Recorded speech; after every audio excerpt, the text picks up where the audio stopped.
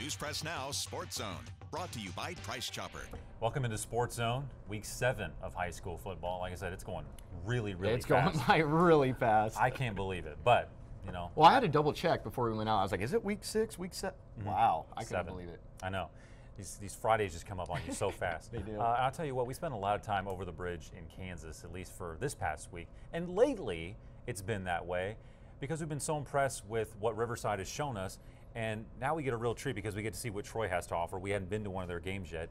And that's where we take us as our game of the week between these two schools. Yeah, how about we just hop into the highlights and we can talk about it later. Let's go ahead and jump. Let's go ahead. Game of the week out at Troy High School as the visiting Riverside Cyclones look to pick up their first in this series since 2022. Troy looking to make it 3 straight. Here we are at Troy High School. 10 minutes have gone by and there is no score yet, but check how long Gannon Bowe keeps his play alive. We have a timer on him. It's still going. A lot of pass rush. It's still going.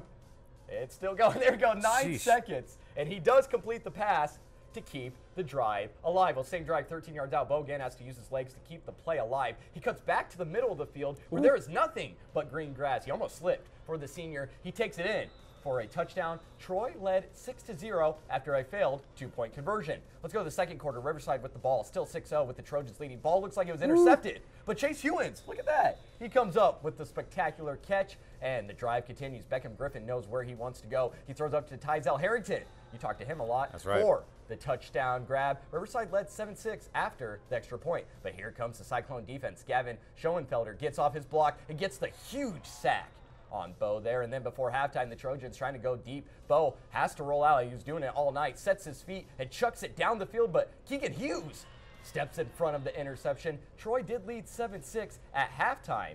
But the Troy Trojans will suffer their first loss to Riverside in 2 years as the Cyclones come in and get the 14-12